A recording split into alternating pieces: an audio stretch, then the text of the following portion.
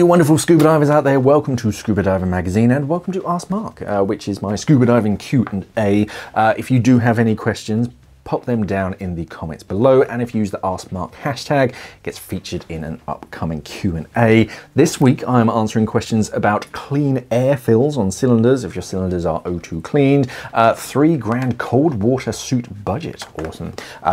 First stage repairs and what goes on, redundancy setups in regulators, and advanced dive computer recommendations. Let's dive straight in with the first question, which this week comes from Nathan Phillips, and they say, hey Mark, after I have O2 cleaned my tank, can I fill it with air instead without losing the O2 certification, or must the tank only be used with Nitrox to keep the O2 cleaned certificate? So this is quite an interesting question.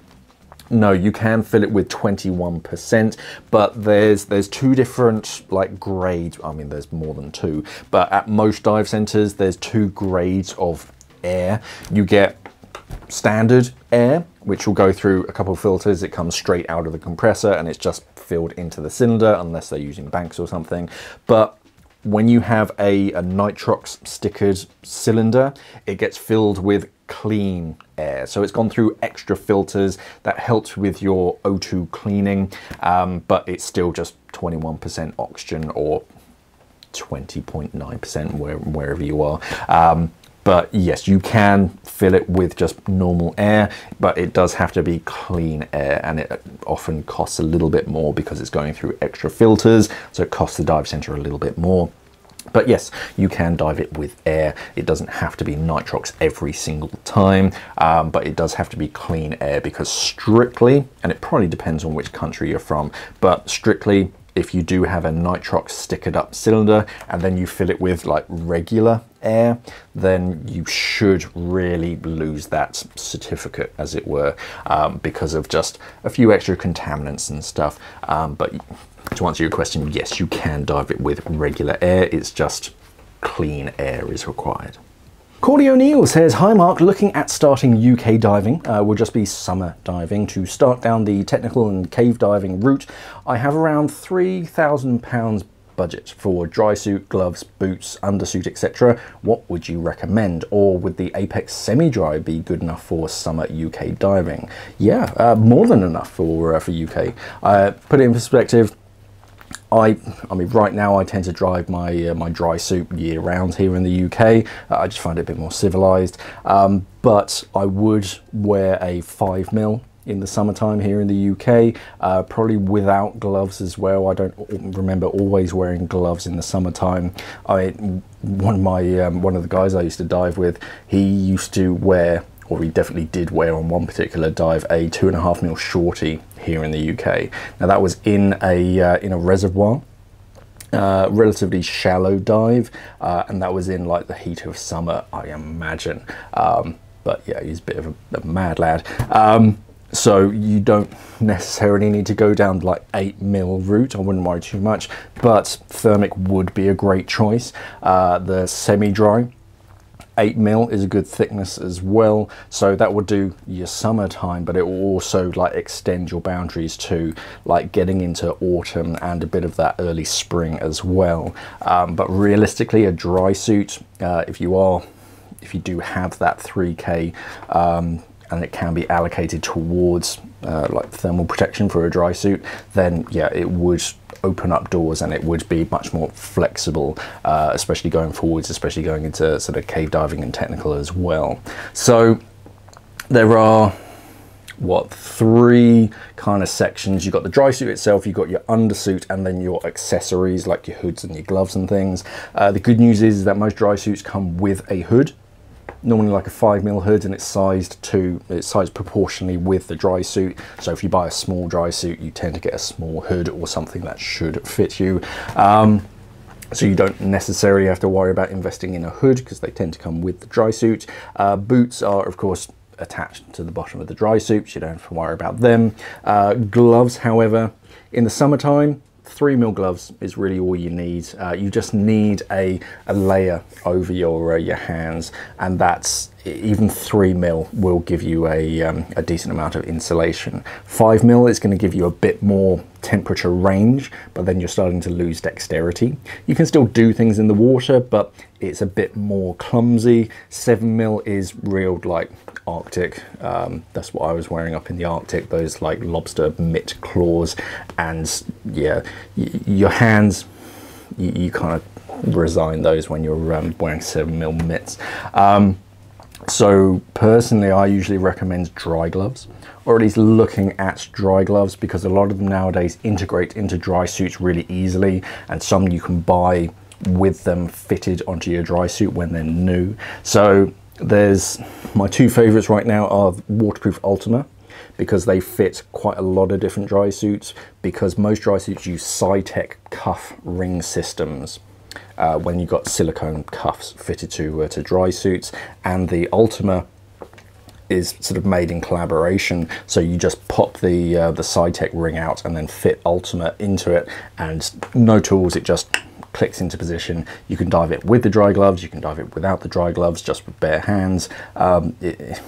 It's very easy. Or the other popular one nowadays is Scuba, spelled with a K, metal ring system. It can fit onto latex cuffs, and I think it can fit on some neoprene cuffs, but it has to be a certain thickness, and it gets really muddy. Whereas if you can have them factory fitted, it's usually the best option. Retrofitting, it can be a bit of a pain because you have to flip it inside out, and it's a lot of fiddling. But they're going to set you back 150 quid, ballpark. Expect to go like a little bit higher as well, just in case you have to get the because you don't always get the actual glove itself, you just get the ring system. You then have to buy the gloves on top of that.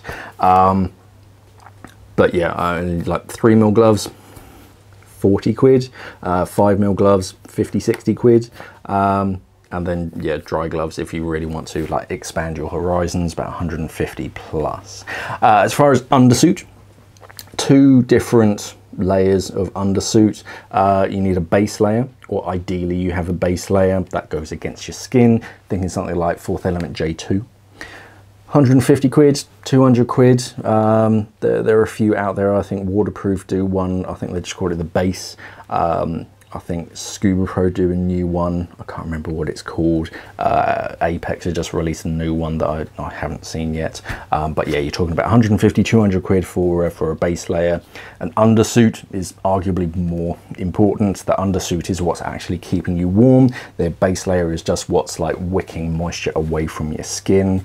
Your undersuit, £200 to 500 plus, because you get like basic dry suits, dry suit undersuits, and then you can get like fancy ones like Fourth Element's Halo AR, which has special mesh panels and like argon infused things, so it's much more insulating. You can get electronically heated undersuits as well. This is all a bit much for like summer diving. Most summer divers just have like a base layer and then a thin dry suit undersuit, something like Santi Flex 190 or a Fourth Elements, probably Zero Therm, depending on the dry suit that you're wearing. You just need a little bit of a something. I mean, when I was diving in my my neoprene dry suit, I probably would just wear a flannel shirt like this in the summertime, and that would be fine just for basic training, teaching dives. If you're actually on like a proper expedition, it's worth getting an actual undersuit, because they are made to wick moisture and they're just much more efficient than just flannel. But yeah, it's an option for you. Then getting down the dry suit range, yeah, I mean, just off the rack standard sizes. Waterproof D1X, £2,600. That's probably like upper limit on like expensive dry suits, and most other dry suits are below that. But bear in mind that D1X has a built-in undersuit, so you can take some money out of that budget and put that into the dry suit. All you have to wear is just a base layer underneath that, or something a bit lighter. Waterproof D3. The Ergo, that's just shy of £2 grand. Santi dry suits, top-notch dry suits nowadays. The E-Light, the E-Motion, they'll set you back about £2 grand as well. Fourth Element Argonaut, like I use, about, I think that's about north of 2K. DUI, Otter, O3, Northern Diver, all good dry suits. Yeah, it's tough to recommend dry suits for other people without like meeting them and talking it through, but those would be my kind of choices. But yeah, 3K is a pretty good, you're going to get a good dry suit out of that. So yeah, I'd be looking at like Santee level dry suit. Get something really good that will last you years and years and years, and then just bulk up the undersuit underneath it as you progress and sort of start to go deeper and longer. Philip Lucky says, what is done and replaced when you have a service done on regulator, first stages, etc.? Thank you. Yeah, I answered a very similar question to this last week, but when you take your regulators in for a service, just two random things, they basically pull everything apart. I can probably do a little bit. I went over it in a greater detail last week, so I'll put a link up here. But basically, they pull everything apart that they can. They're inspecting everything from wear and tear and any kind of damage, and then on the inside, they continue to disassemble, and there are certain sealing surfaces and O-rings and gaskets and diaphragms that need to be replaced, because most regulators will have a service kit which comes from the manufacturer. I'll need tools to pull that apart, but you disassemble it, and then you go through the service kit, and that has all of the replacement O-rings. Then they're not laid out, they're usually in a little bag, and that's everything that you need to replace that first stage or that second stage. Or some of them nowadays are going down the route of a universal service kit, so you just buy this service kit and it can service all of their second stages. But yeah, it is just a bag of O-rings, gaskets, sealing surfaces. I think I've taken it upstairs, but you get these sealing surfaces, especially in second stages on the poppet, and yeah, you just sort of swap those over. Anything that can go in an ultrasonic bath goes in an ultrasonic bath to clean up any like build up on it, get them nice and clean, and then the regulator technician just replaces everything, puts it back together, and then fits it all back together. They then balance it all, and then hand it back to you. But that's basically it. So yeah, everything gets disassembled all the way. We inspect everything. We're looking for like tears and any rips and things and diaphragms, and yeah, anything that's any kind of damage that's suspicious. But otherwise, yeah, you replace those O-rings and then it all gets put back together. Mojo Stone, or Moho Stone, depending on where you're from, says, hello Mark, I am an extremely light breather. I breathe normally to me and do not hold my breath. Good. I'm extremely relaxed in the water, as we all should be. I was in a situation where I could have been required to supply air to 2 divers. During my next dives in February, I'll calculate my dive buddies and my SAC and RMV rates. My dive buddy is the very opposite. He's a heavy breather. Even before this situation, I'd already bought a 2-meter long hose for my tropical backplate and wing rig. Unfortunately, we were diving in rental gear and no computers were available. Straight red flag. If you thought there was a good chance that 2 divers would need to share your air, how would you configure your regulators and hose lengths? All 4 of my scuba rigs have high quality Octo regulators and either Air 2 or SS1. I believe in redundancy. Also, during every dive, I swap between all 3 second stages. That seems a bit much to swap between each of your second stages. It's good to make sure they work, but I don't think I do it on every single dive. So in the unlikely event that you would have to donate to 2 separate divers, so you have 3 divers breathing off a single cylinder, or what would be the best setup? I mean, the best setup would be with side-mounted cylinders, so you have completely redundant air supplies, because As soon as you start adding more second stages and demand valves, remember all of that gas is coming through a single first stage, and some first stages can get overwhelmed. Others can't. They're designed for it. If you look at the Mars Abyss, I think that was one of the 52. The 52 first stage, they literally had that, and it was, I can't remember whether they were trying to make a world record or attempt, or whether they were just testing to see if it could happen. But they had, I forget the number, but a lot of divers. I think it was almost 3 figures, like 100 scuba divers, all breathing off a single first stage just to prove its performance. But with some first stages, yeah, as soon as you start adding 2 and 3 and 4 second stages, and someone inhales all at the same time, that's a lot of airflow for that first stage, so it can limit its performance. But yeah, best possible option is independent cylinders, so that everyone gets their own first stage with a second stage. But if you're like renting, you're only diving on a single cylinder, your best possible like dual donation setup would be, so you're limited to a single first stage. I'd have that 2-meter long hose, so that you can long hose primary donate. So that's donation number 1 setup, and then you're breathing from your alternate, which is on a shorter hose that just pops over your shoulder.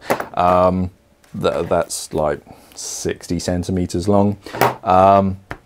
And then you said you've already had your Air 2 or your SS1, which is a regulator built into your inflator hose on your BCD.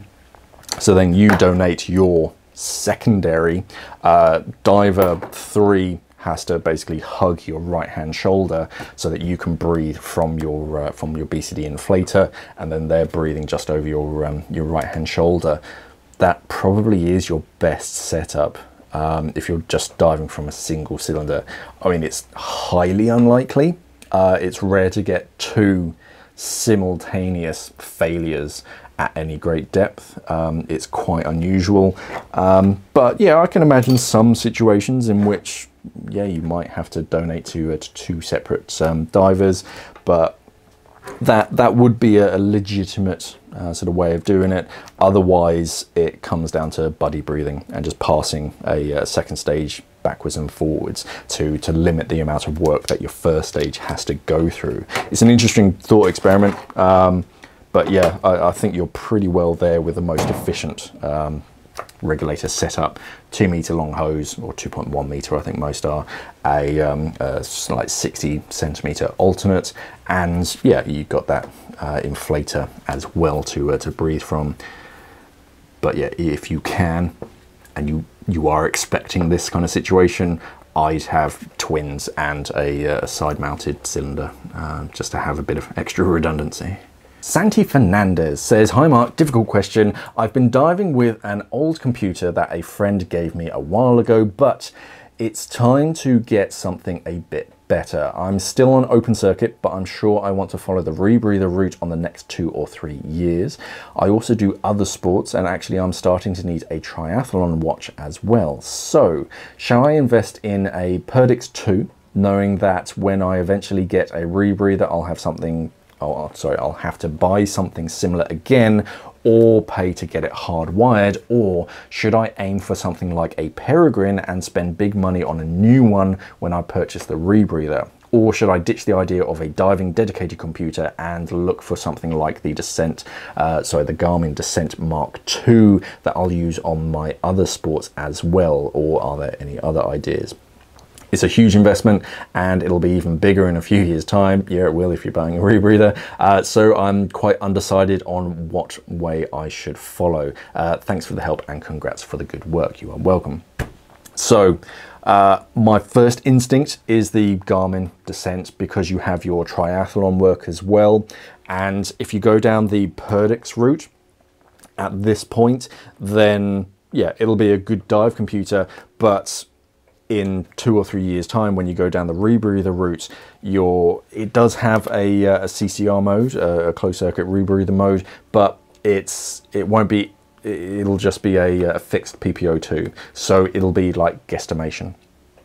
And it'll give you semi-accurate information, but most rebreathers come with their own dive computer, and some actually use shear water dive computers. It's usually the petrol, because the petrol body has enough space for that like cable fitting, like a Fisher fitting or something, whereas the Perdix is a bit slimmer, so it doesn't actually have the literal space to fit that extra fitting into it. So you'll find that most actual integrated shear water computers are the petrol. The Peregrine, yeah, the Peregrine, you could use that as an open circuit dive computer now, and then just turn it into gauge mode down the road.